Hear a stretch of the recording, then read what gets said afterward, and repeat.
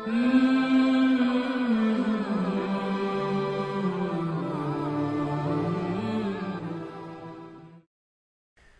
الله الرحمن الرحيم اللهم صل على محمد وآل محمد وعجل فرجهم ولعن أعداءهم أجمعين.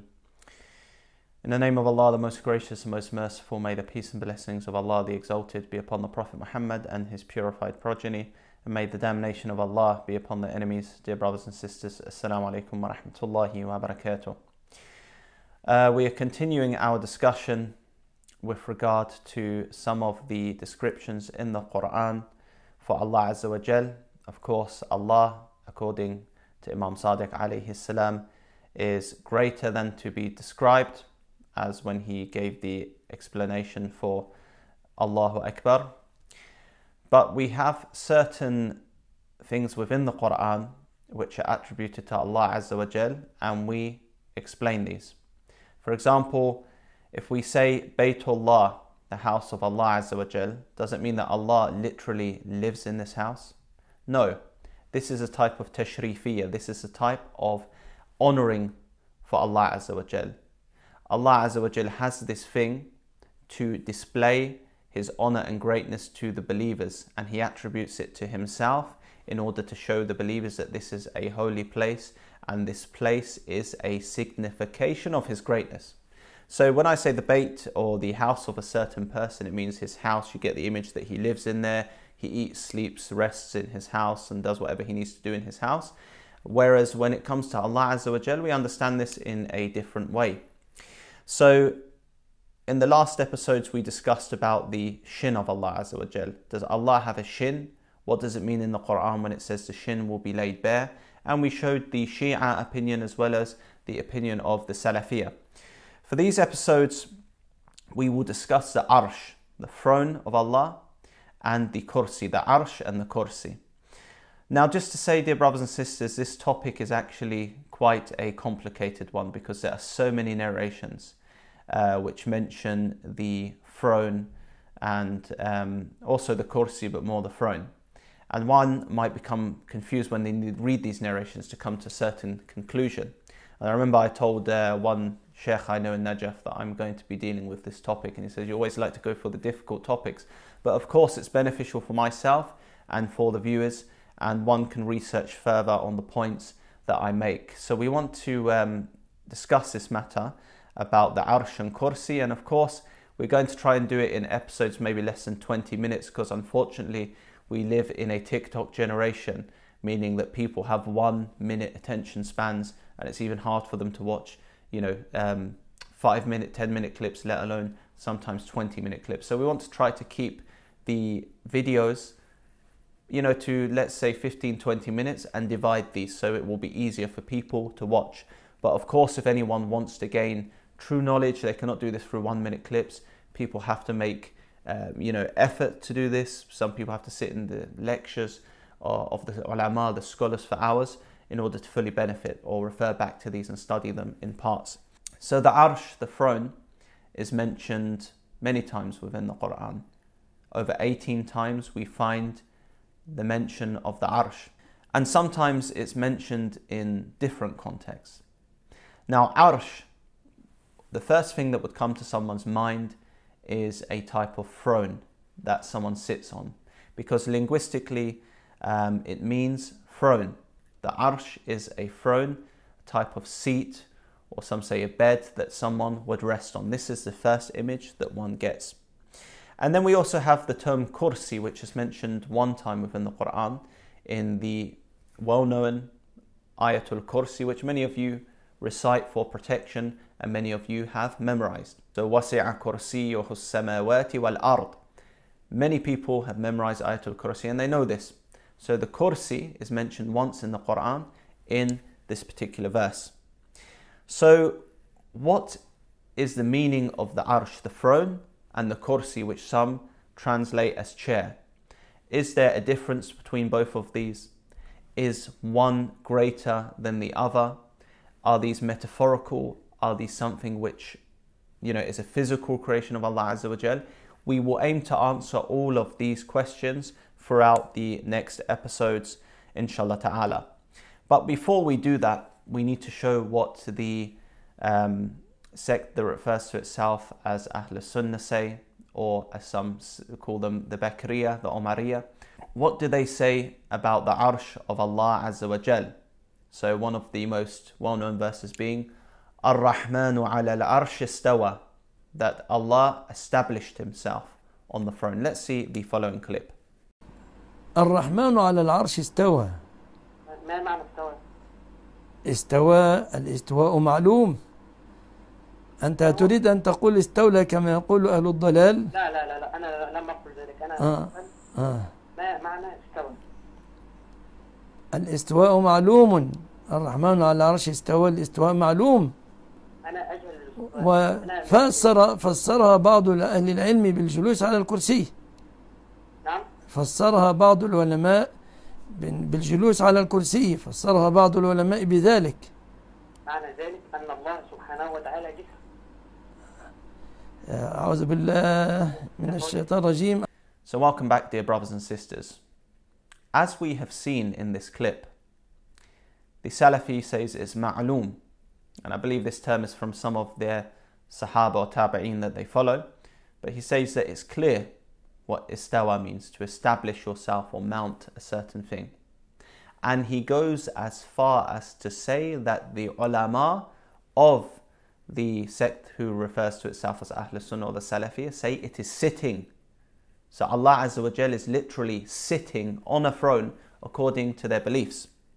And again, they come with this principle. They say, oh, you know, we affirm what Allah has affirmed for himself. And yes, Allah is sitting, but we don't know how. He has a foot, he has a face. Because of course, in one of the last episodes, they might try to take the clip and say, like, oh, well, the Quran says that. You're saying we give Allah human attributes. Why did Allah use this language? And this is because they are jahil when it comes to understanding many of the phrases in Arabic, although they claim to be experts in this. Or they will admit, as we said, Bin Baz said, for example, the shin being revealed does indicate a serious matter, but they take the narrations that have the tajseem and actually give a literal attribute to Allah Azza wa Jal as having a shin that will be seen or hands, etc. So he admits that Allah Azza wa Jal is literally sitting down as according to some of their ulama as seen as in the clip. And this is because, dear brothers and sisters, again, they are mujassima. The Shia are the people of Tawhid that believe in the true oneness of Allah Azza wa Jal. Yet day and night the Salafiyah say you are mushrikeen, you are kuffar, but this is their beliefs. I mean, it's not hard to unpackage these beliefs. All one has to do in this, who would ever become a Salafi after seeing these things? Yes, of course, in other episodes I've mentioned ghulu because we have to clear that filth from the Shia community of people claiming that they are Shia but they are ghulat. But at the same time, look, when you go down to the matter of Tawhid, don't even go to the matter of istighafa tawassul, just go down to the very basis of Tawhid and you can see that this is nothing like, who is going to follow this? You know, to have some limited sky god with human parts. And then you have problems with the Christians when they say that Isa alayhi salam, God came in a man, because you say, okay, God doesn't have body parts, etc. He's not seen, but you guys are doing the same thing. So basically, if Allah Azza wa Jal is sitting and is carried on the throne, it means that he is among material things. And it means that he is in a body and has weight and is limited. Because as we know, they literally believe Allah Azza wa Jal is in the sky above the creation. They give him a direction. And they say he is within this space. You might also hear them say that Allah Azza wa Jal is carried. His throne is carried by the angels. And that due to this heaviness, you know, they go down and the throne makes a creaking sound. So Allah Azza wa Jal, according to some of them, is literally sitting. He's on this Arsh. And then again it makes sounds and creaks, as we'll see in the following clip. رواه ابن خزيمة في كتاب التوحيد له، وهذا اللفظ الذي ساقه هنا إذا جلس، في رواية إذا قعد الله جل وعلا على العرش. فالله لا يحتاج للعرش، يسمع لهذا العرش أطيط. ما الأطيط؟ الصوت الطقطقة، كما لو جلس أحدكم على كرسي أو على سرير سمع له صوت وهو جديد، وهذا يدل على ثقله سبحانه وتعالى وأنه أعظم من كل عظيم. So as you saw, he said this is due to Allah Azza wa Jal's heaviness. So again, Allah Azza wa Jal is sitting and because of this heaviness, the chair, it creaks. For example, a human, let's say someone is very heavy or they move back and forth in their chair, usually they'll hear a sound because this relates to the heaviness of their body and the limitation and material of the chair. Yet according to many of those who refer to themselves as Ahlus Sunnah, or in particular the Salafi, Allah Azza wa Jal sits on this throne, the Arsh, as mentioned in the Quran. They interpret this as Allah Azza wa Jal literally sitting on a throne and then it creaking. So we say that this is very problematic due to the following reasons. We acknowledge the verse that Allah Azza wa Jal established himself on the throne, but we do not take this literally. If we take the literal interpretation of the Salafiyah, then it brings the following issues. So if one is to be carried, it shows that they are in need, and it shows a type of defect. Why does someone literally sit on a chair, or for example a throne? A human, he will sit down because, let's say, most humans are unable to squat for that amount. Any person, whoever it is, if he does not have a chair under him to be carried, then eventually he'll collapse. You know, he tries to squat and then eventually he'll collapse unless he's a very strong person. But eventually he'll need something to balance him. So we sit on a chair due to us being in need, and this shows that we are carried. So a human is unable to sit down without something carrying him. So being carried indicates that one is in need.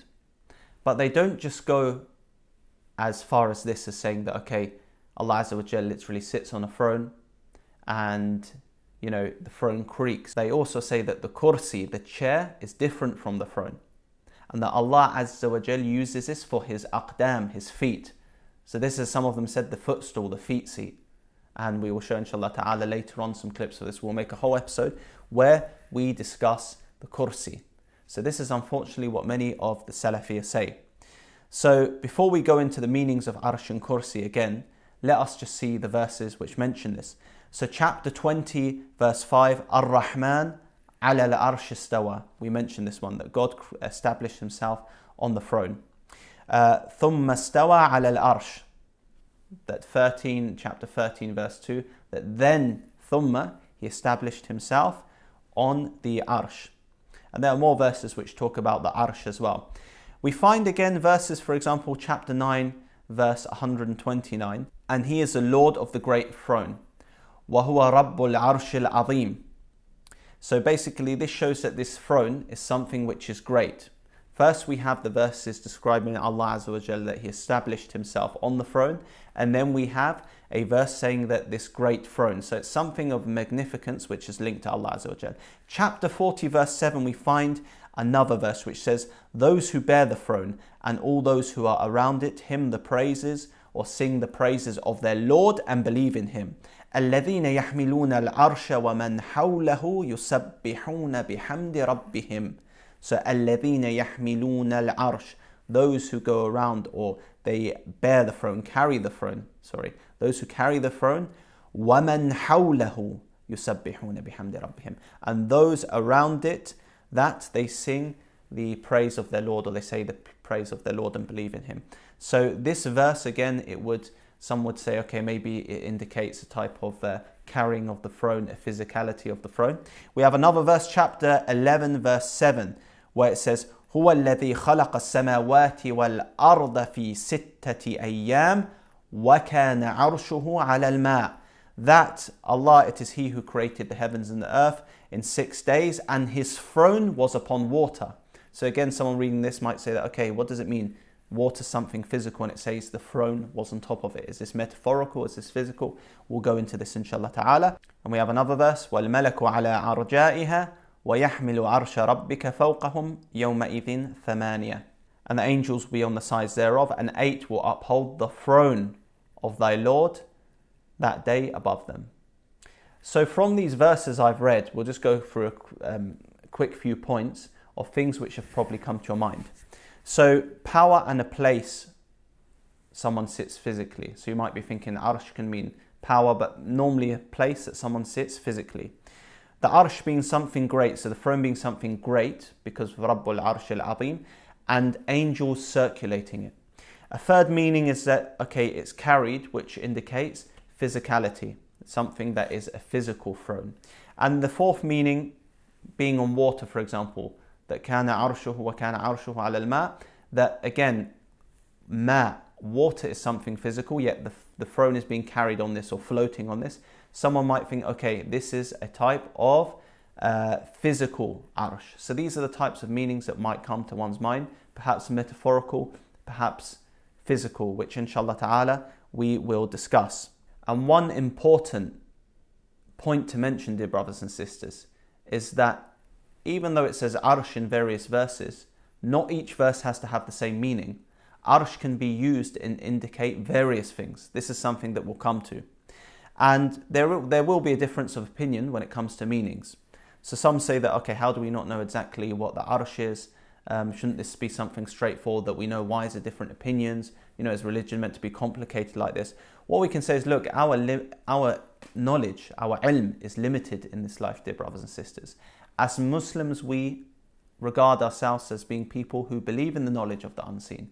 So we admit that the knowledge that we have may be a drop in the ocean or even a grain in a big sand desert, because there is much knowledge which is only known to Allah Azza wa Jal or known to those who are close to Him, His awliya, His prophets, the Imams alayhim as-salam.